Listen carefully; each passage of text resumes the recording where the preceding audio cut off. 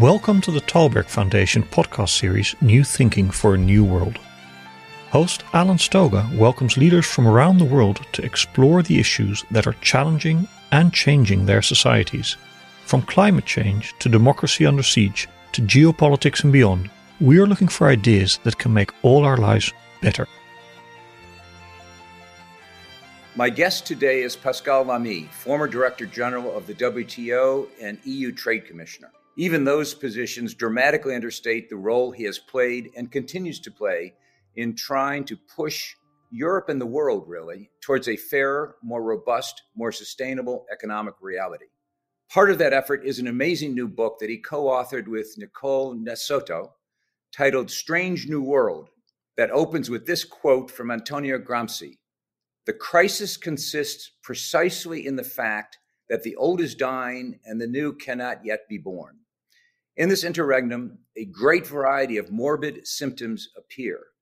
That certainly sounds like today. So welcome, Pascal. Thank you for joining us. A pleasure to be with you. In Strange New World, you make an elegant case that the world's a mess and that Europe has a unique role to play in fixing what's broken. I don't want to dwell today on those morbid symptoms. We'd all get way too depressed. But I want to focus on the second part of the equation. Why Europe? Well, it's not just because I'm a European and I've served French Republic for some time, the European institutions for some time, a global institution like the WTO for some time. But I think if I take the cockpit view of this planet, recognizing that we are globalized, but that the model of globalization which dominates this world is probably, at least in my view, not the right one. The model I would like to promote for this century of globalization would resemble more the European sort of vision of what civilization is than the American one or than the Chinese one, to take these two examples. I think by tradition, by history, by culture, by philosophy, the model of the way of life in Europe is, in a way, better for people, better for nature, at least in the concept we have of what's good and bad, than in the rest of the world. And I think if we are looking, which is my case, for a more sustainable, environmentally, economically, socially, major economic model, it should resemble the European one. I'm not saying at all that it is perfect, but I still believe that in this planet, people looking at where life is better or less bad than elsewhere still think Europe, and I would like this to be the case for my grandchildren and their children. You write in the book, and you've just articulated, what you call civilized globalization. It is a long tradition in France to think of its mission to civilize at a global scale. Is this sort of a 21st century evolution of that concept? What would civilized globalization look like if you had a magic wand and could make it happen?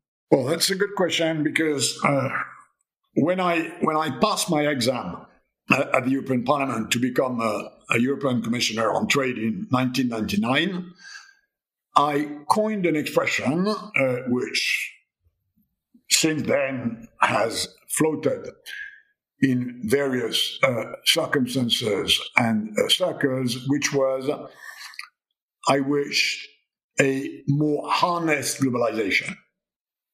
10 or 20 years later, I switched to more civilized globalization, while recognizing that harness is more modest than civilized, and that the notion that our duty is to civilize the world is a bit of an old colonial Kipling mantra with a smell of arrogance.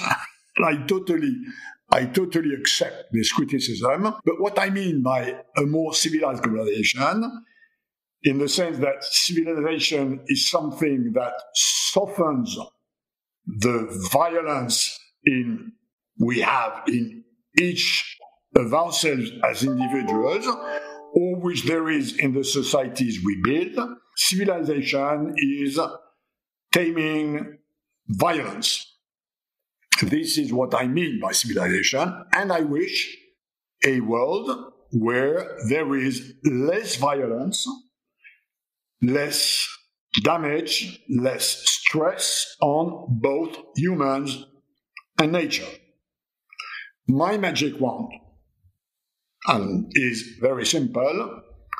I wish the people of this planet to be less stressed, less alienated, either by poverty or by political power or by injustice. And I also want, with my magic wand, to make this planet more sustainable and to get to a world that would be decarbonized in 2060.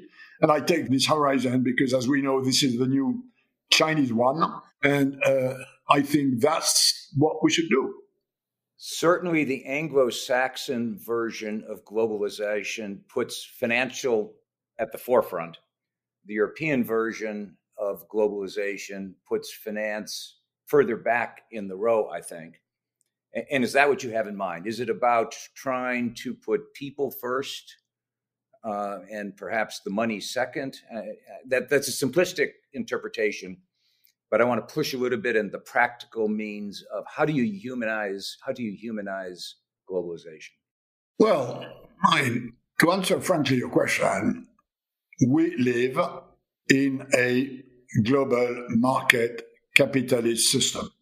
Of course, there are different versions of that. The Chinese one is not the American one, which is not the European one, which probably will not be the African one 30 or 40 years from now. So it's global, it's market, it's capitalist. I would decapitalize a bit the system. I would keep it global because there are immense benefits, although serious costs for some. I would keep it market, not for everything, because markets have their formidable efficiency. They also have their limits. But I would decapitalize it, i.e., give to the sort of financial side of this, the sort of notion that if you don't get a return on your money of 10%, you're not right. I would try to change this. And there are many ways to change this. Regulation is one, putting whatever carbon price at the right level is one, putting the risk at the right level is one. And I think we started doing a bit of that after the 2008 crisis. So it's in a way introducing precaution more than what we've done. I like risk. I like innovation, I like competition, but I think precaution should sometimes prevail when it's about harming people, when it's about harming nature, or when it's about a financial system that gets a lot of return on a lot of risks, which then when the thing explodes, we all have to cope with. Which would be a dramatic evolution of what we have today, for sure. You are critical in various parts of European leaders in the past of not playing that role. There's a wonderful quote, Europe has been too absent. And I would agree with you, Europe has been too absent. But what is it in the current constellation of forces, not the demand, but the constellation of forces that suggests to you that Europe is ready to arm itself and play the role that you like to see Europe play? Well, this book was written before the European elections of 2019. At the time, we were with the Juncker Commission, with this sort of a duopoly, which was organized in the European Parliament between center-right and center-left, Christian Democrats and Social Democrats. This has changed. what makes me think my dream of Europe stepping in more into this global role is that following the European elections, which reshuffled the map of political forces within the European Parliament, which led to the election of a new Commission, which took as a strategic axis what we call in Europe now the Green Deal. What we should do is embark on this formidable transformation which decarbonization and digitalization imply for our economies, for our world. And I think the European roadmap is the right one. And I've not said that all the time. I think the direction is the right one. Then there is the question of whether the European Union is ready to up its international game. And it's, in my view, to try to answer your question precisely, it's a question of whether we have the three ingredients of global influence, namely weight, ambition, and know-how.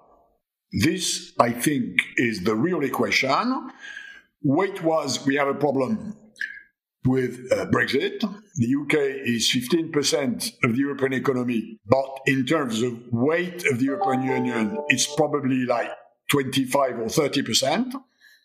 And that's a big problem, because losing so much weight when your ambition is to up your game is a serious problem.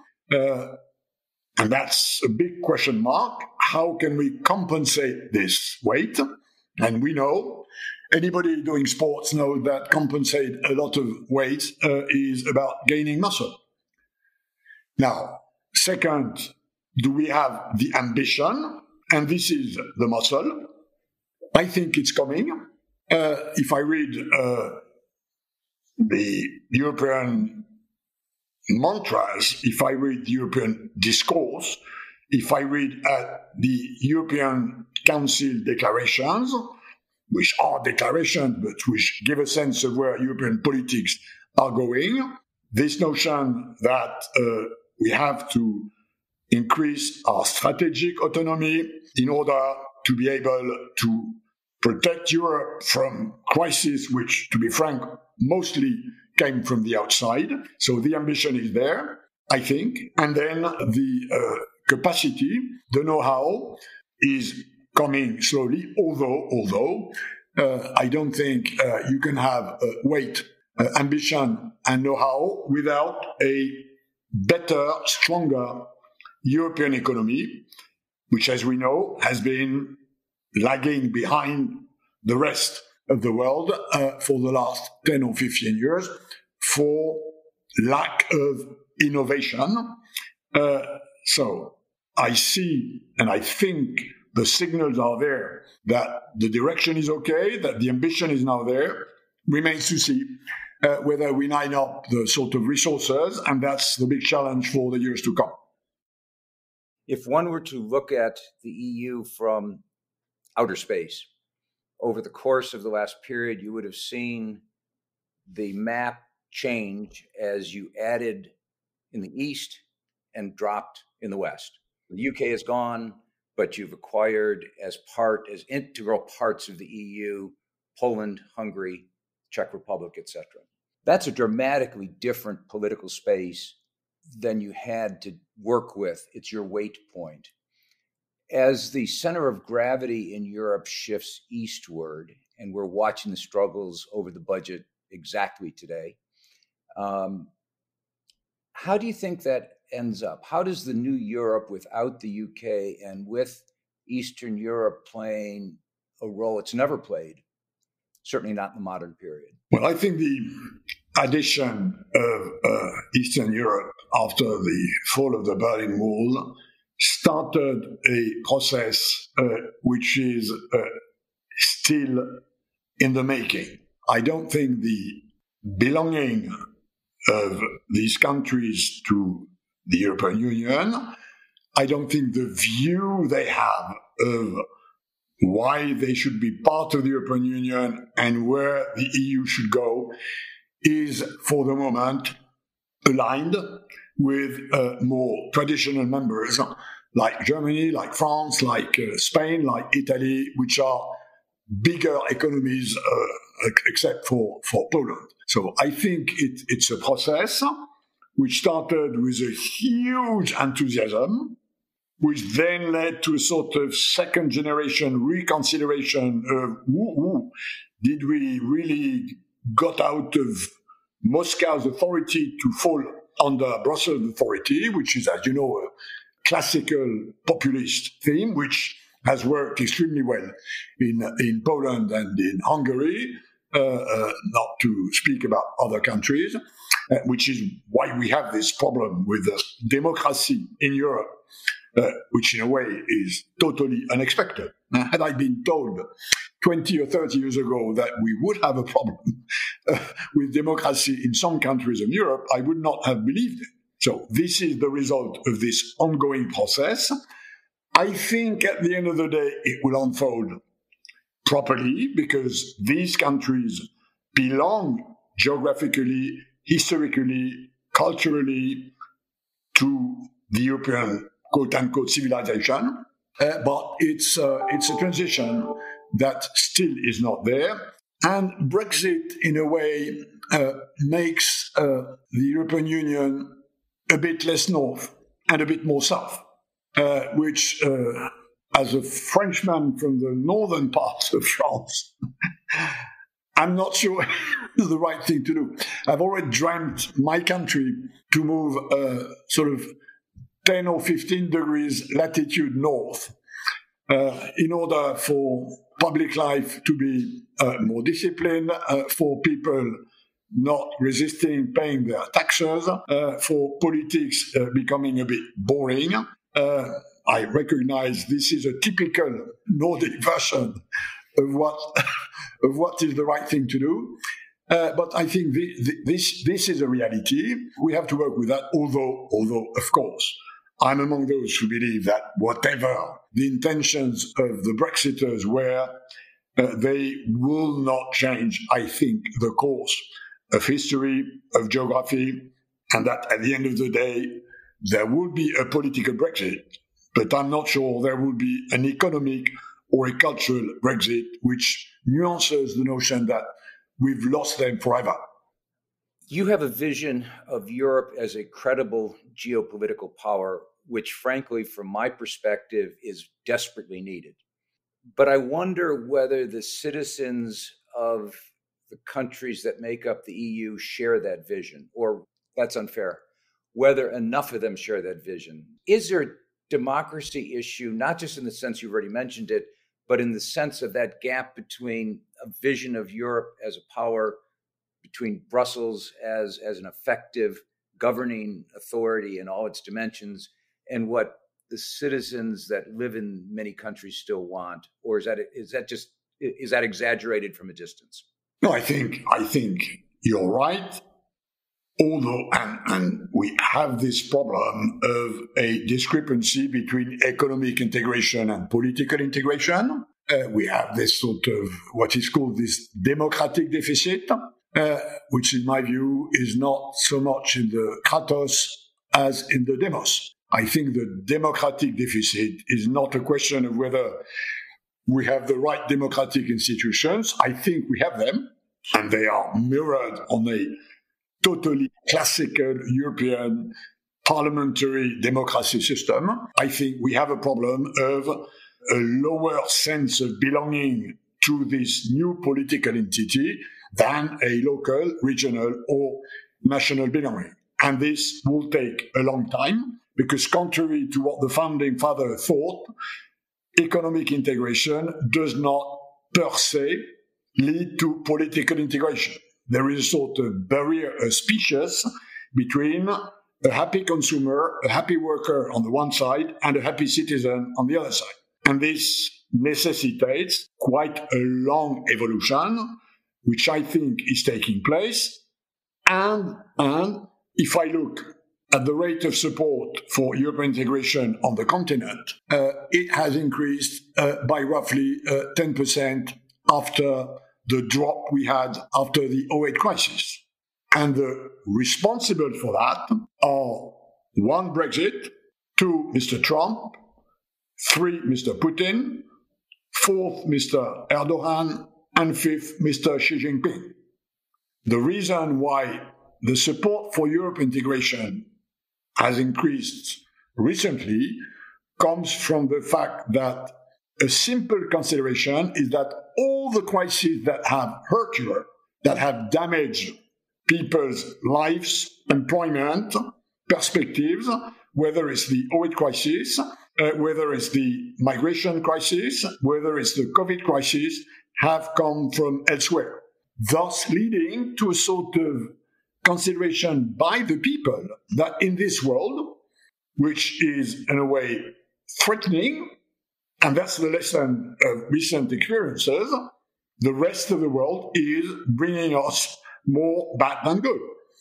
And I think little by little, this notion that some sort of what the French call sovereignty, and they love this word for cultural reasons, others try to translate into strategic autonomy, which is a bit vaguer, but is nicer for people who believe sovereignty is too aggressive. And then others add open strategic autonomy. I think when you see how the semantics are moving, I think we are getting to a stage where the willingness of the people to play that role, not so much to civilize the planet, but to avoid being decivilized, is what's happening. Which is a perfect segue to my last question. In the world as it exists now, does that imply for Europe a balancing act somehow between two superpowers, China on the one hand and the US on the other? Obviously, that would be a dramatically different role than Europe has played since 1945.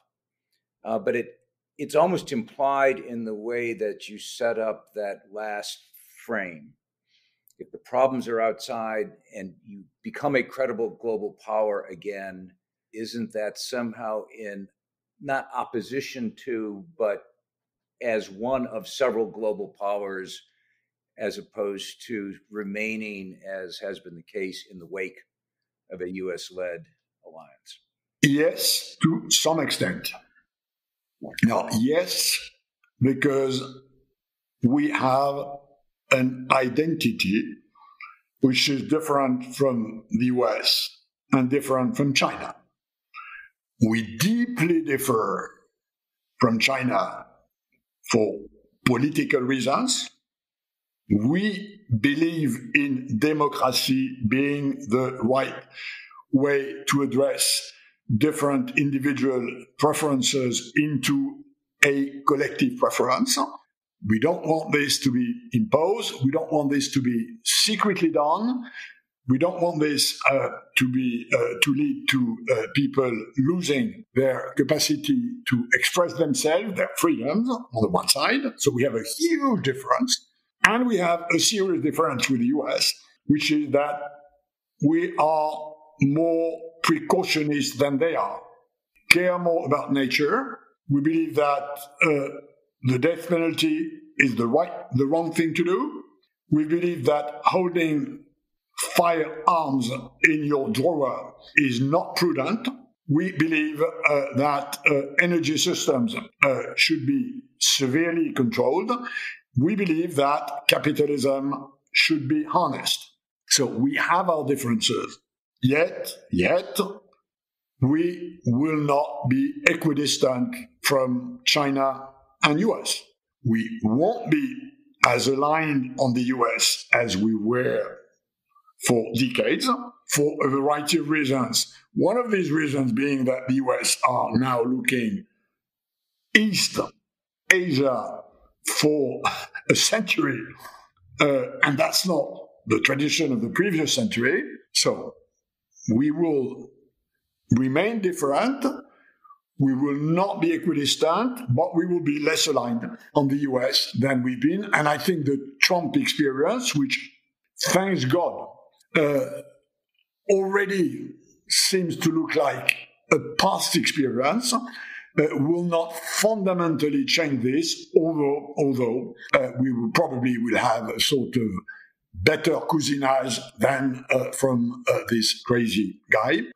I think the way to go is within this sort of corridor. I hope that, again, we will get the necessary economic and political resources within ourselves to make this road, which is a complex one, sustainable, knowing that the US-China rivalry is there for the next 30 or 50 years. This is unescapable. This will remain the vaccine of world geopolitics and geoeconomics. And in this context, we have to, in a way, fight our corner, in a way, for our interests and our values to remain an option for our grandchildren. I said that was the last question, but I lied. I have a coda. And the coda is this. To do what you've just described requires leadership. And I think you might share with me the observation that there has been a leadership vacuum in Europe for some time. To go new places, to do new things, to build new capacities requires leadership. Thank goodness you're providing intellectual leadership.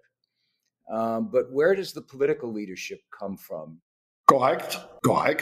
But this is the necessary condition for this to happen is to get enough support in public opinions. If you are below the sort of 60% mark, it's not whatever charism, brio that will address the problem of leadership. You have to be above the 60% mark on average on the continent, which is, by the way, where we are now. Now, then there is also an issue, which is that it's a bit, Europe is not a federation. It's not a nation anymore. I mean, it's not just nations anymore. It's somewhere in between, some sort of confederation, which implies a sort of collective leadership. And as you know, in politics, collective leadership is something which is difficult to communicate because people want and like to identify with one person. And by the way, most of the political fight is about people saying, I am the one that you should recognize as your leader. I think we have to accept, and I know it's a bit strange in a French system, which is, I come from a system where the president is clearly the leader and the whole system is organized according to this. I think in the future, European leadership will resemble more a sort of Swiss system rather than a French presidential or American system. I think we have to accept that some sort of collegiality will have to be incarnated as a form of leadership.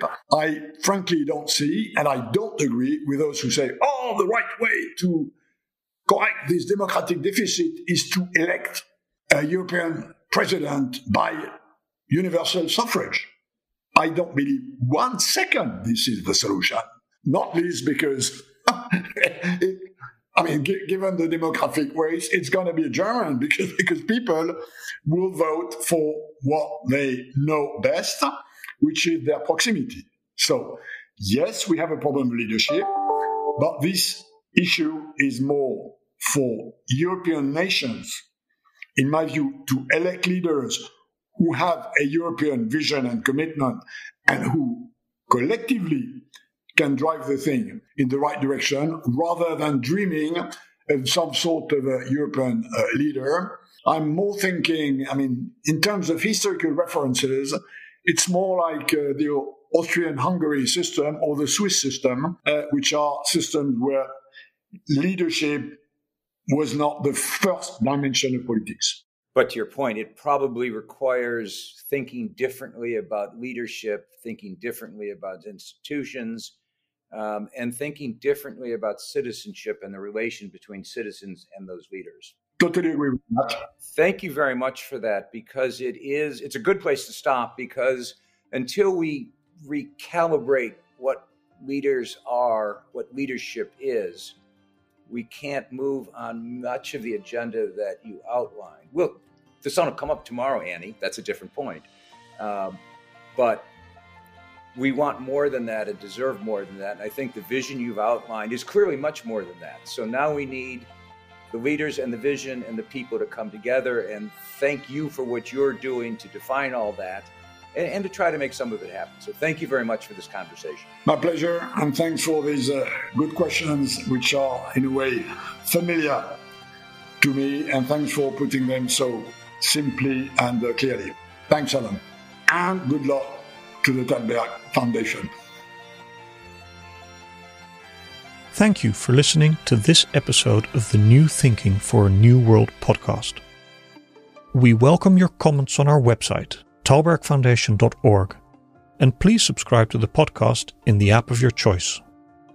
This podcast was made possible with the generous support of the Stavros Niarchos Foundation.